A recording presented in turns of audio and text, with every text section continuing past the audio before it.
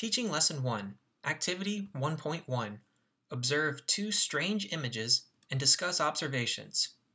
Our learning performance goals. Students will make observations, identify patterns, and ask questions that will guide their investigation of core ideas related to light and its interaction with matter so that humans can see objects. This lesson introduces students to an intriguing phenomenon that is serving as a common anchoring experience for the unit, optical illusions. Students generate original questions that will be organized into a driving questions board to be used throughout this unit. Here's what you have to look forward to this lesson. Activity 1.1, Anchoring Activity, Strange Images. Gather and synthesize information that sensory receptors respond to stimuli by sending messages to the brain for immediate behavior or storage as memories. The disciplinary core idea that will come from this is information processing. Each sense receptor responds to different inputs, electromagnetic, mechanical, chemical, transmitting them as signals that travel along the nerve cells to the brain. The signals are then processed in the brain, resulting in the immediate behaviors or memories. Some science and engineering practice that will take place. Analyzing and interpreting data, asking questions and defining problems, obtaining, evaluating, and communicating information. Introduction to the activity. If you need to, go back to the beginning of the video and review the importance in science of making close observations through using the senses, sight, hearing, touch, taste, and smell, and recording observations that they can be referred to later. When scientists and students record their observations, what they record is called data. Recording observations enables scientists or students to refer back to previous experiments. It is important to record observations promptly and accurately so that they can be studied to draw conclusions. If the same data is observed and observations are noted in the same way, scientists and students can compare their data. Guiding activity. Check out these moving circles. What do you see? Take a moment to pause this video and observe the circles. Do the circles seem to be turning? Can you control what happens? Does this mean the circles are actually turning? Check out this next illusion, the checkerboard. Are squares A and B the same shade of gray, or is one darker than the other? Continue into the next images until the entire checkerboard is covered except for these two squares. End again by asking which square is darker. In your notebook, record your observations and ask yourself the following questions. How do you think the turning circle image works? Why do you think one square appears darker than the others even though they are the same color? For this unit, it is important for you to distinguish when you can believe your eyes and when you cannot. How do you do this? You do this by applying the principles that you have learned about light and seeing. Examples: light spreads out in straight lines. Light can be scattered, transmitted, or absorbed. In order to convince yourself that what you see is sensible. If what you see cannot be explained by applying the principles that you have learned, then something is tricking you.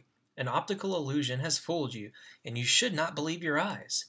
The following paragraphs that I'm about to read to you explain the optical illusions that you will use in Activity 1.1. Checkerboard illusion.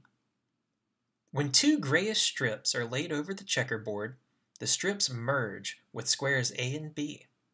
We cannot see where one ends and the other begins. When the grayish stripes against the checkerboard merge with the squares so that we can't distinguish between them, then we interpret that they must be exactly the same color. But if square A is exactly the same color of the stripes, and square B is exactly the same color as the stripes, and the stripes have a constant shade of gray, aka they don't change color, then square A must look exactly the same color as square B. This is what is dictated by the logic of what we've learned. Since square A doesn't look exactly the same shade as gray as square B, this means that something additional must be going on. We're being tricked somehow. Our minds, for some reason, are not interpreting correctly the image that is reaching our eyes, so we know that the checkerboard is an illusion and not something real. Our visual system is more than just a light sensor. If it were, the two squares would appear identical. For example, a white surface may appear darker than a gray surface if the white surface is in a shadow while the gray surface is in full light. Our minds have learned this, and can therefore compensate by telling us that the white surface is brighter than the gray surface, even though less light is reaching our eyes from the white surface. Notice that square B looks like in a shadow. It's not really in a shadow. The drawing was made so that it appears as if it is in a shadow. Our minds automatically assume that everything in the shadow is actually a bit brighter than how we perceive it to be. Thus, square B is interpreted as brighter than it really is. The trick in this illusion was to make us think that the green cylinder is casting a shadow, when there actually is no shadow. It's a drawing of a shadow. Moving circles illusion. How do you know it's an illusion? One thought students often have is that the computer image is actually dynamic and that the circles are spinning. There are a few ways to test this. 1. Print the image on paper. There it is definitely fixed and nothing can rotate. If it still seems to move, it's an illusion. 2. Are there any colorblind students in class? Colorblind students may not be able to see anything moving. 3. Only focus on the uppermost right section of the image. Focus on one spot and don't move either your eyes or your head. You'll notice that the spinning slows and stops, but as soon as you move your eyes, it begins again. To explain, every color has a complementary color. When you stare at an object of a single color for a while and then look at a white surface, an image of the object and its complementary color appears, the afterimage. Yellow and blue are complementary colors. This is a result of fatigue of the cones in the cells of the retina responsible for sensing different colors. While complementary colors are highly contrasted to each other, at first glance, the brain often has difficulty distinguishing between them. Thus, when the eyes move, it is difficult for the brain to distinguish between some of the blue and yellow spots. So some blue ones seem yellow, and some yellow ones seem blue. And then this switches. It makes it seem like the circles are spinning. If the circles are actually spinning, a blue spot would become yellow, then blue, then yellow.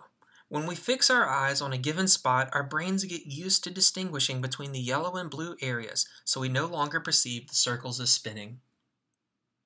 At this point, I would like for you to pause the video and get out your blue notebook that we passed out either in class or you picked up in the front of the school. Open up to page 4, Lesson 1, Reading 1. Look at this. Getting ready. The picture shows two bent rectangles. Which bent rectangle is longer? Now use a ruler to measure the size of the two bent rectangles. Were you correct? To most people, B looks longer than A. When you measured, you might have learned that your guess was wrong. In reading this, you will learn how your brain can get confused by what your eyes see. You will be able to compare the figures in this reading to what you saw in class. To compare means to think about what is alike and what is different. As you read, think about what is similar and different about the optical illusions you saw in class and the pictures in this reading. What are optical illusions? Look at the picture in your notebook. Stare at the small dot in the center of the circles. Now move that picture closer to you while you keep looking at the dot. What happens? Tricks like these are called optical illusions. Optical is a word related to your sense of sight. Many other words start with the prefix OPT. An optometrist is an eye doctor. If you need glasses, an optician may help you choose your glasses. You may have seen magicians who perform illusions. Magicians do not really make things disappear, but they do know how to fool your brain so you think things disappear. Optical illusions can be fun because they fool you. Optical illusions are a kind of trick. Your eyes play an important role in seeing, but your eyes and your brain work together. Your brain is the organ that makes sense of what you see. In the picture in the Getting Ready section, your eyes see two identical bent rectangles. Your eyes see the right thing, but your brain interprets it incorrectly. When your brain gets it wrong, this is called an illusion. Optical illusions and magician's tricks are not real. Your brain is just fooled. Here's another optical illusion. Look at these small dark squares. If you look closely for a few seconds, you will see gray circles in between the squares. Are the gray circles really there, or do they just seem to be there? This is another example of an illusion. Your brain is being fooled again. Can you figure this out? Here is one more interesting image. Look at the lines separating the rows of black and white squares. Do you think what you are seeing is an illusion? Are the lines actually parallel and your brain is being fooled, or are the lines really at angles? Were the images in class optical illusions? In class today, you have seen some strange images. The first looked like a bunch of spinning circles. The second image looked like a checkerboard with a square marked A clearly being darker than another square marked B. Finally, your teacher has added some black rectangles to the second image, and it became apparent that squares A and B actually had identical darkness. These images succeeded in fooling your brain. They were illusions. You observed a real phenomenon. What you saw depending on how your brain interprets parts of the image. A phenomenon is an event that happens in the real world and that occurs over and over again. Sometimes you can observe things that appear very strange but are actually real. Hold the tips of your thumb and your index finger next to each other so that they are just about touching. Hold them up so that they are next to your eye and look between them at a bright white background. You should just barely feel your thumb touching your finger. You should see one or more small black lines between your fingers. From where did these lines come? This is a real thing you are seeing, not an illusion. Your brain is not getting anything wrong. The goal in this unit is to figure out what happens to make people see things, whether they are real or illusions. Investigating phenomena will help you learn how light affects what you see. In science class, you will observe different phenomena almost every day. By the end of the unit, you may be able to explain 2 optical illusions you saw in class. Making observations. An important part of science is making observations. An observation is the act of paying careful attention to events that happen in the world. This is what you did in class today. You paid close attention to what you could see when you looked at the 2 images. Making good observations, plus learning the science that goes with them, will help you to explain things that happen around you. What questions do you have? List questions you have about light, seeing, or about the 2 images from class now that you have finished reading on page 6 of your notebook. Why is light important? You already know that light helps you see. But did you know that if you understand the behavior of light, you can also understand how cell phones and a microwave oven works?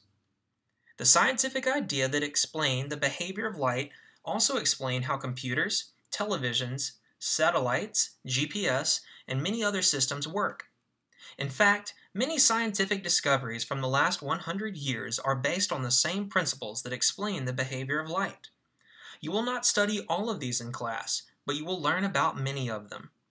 You might also decide to investigate other uses of light on your own. You may be surprised to learn that light plays an important role in just about everything around you.